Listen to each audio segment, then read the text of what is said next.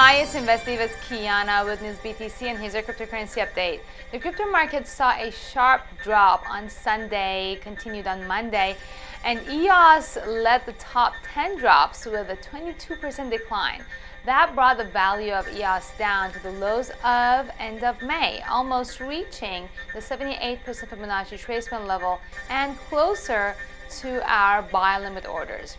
While most of the bearish sentiment was due to the general market movement, EOS may have dropped more because of some negative news about the cryptocurrency and its parent company, Block One. The negative coverage continued throughout Block One's release of the first version of their open-source EOS.io blockchain software on June 2nd. This release itself was pushed back multiple times due to security vulnerabilities. For example, a Chinese security firm found a bug in the EOS code that could theoretically have been used to create tokens out of thin air. EOS was able to fix the bugs.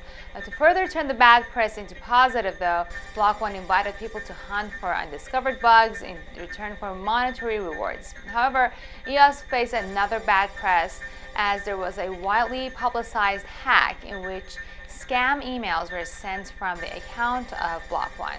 Millions of dollars worth of EOS and Ethereum tokens were reportedly stolen, although no accurate simulation of the losses is available.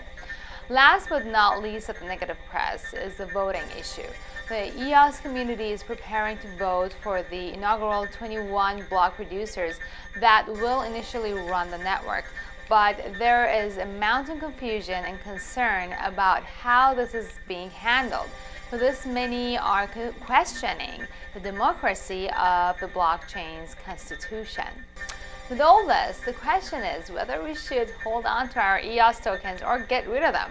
In my humble opinion, any PR, whether good or bad, can eventually turn into positive as it gives the topic more exposure to the public.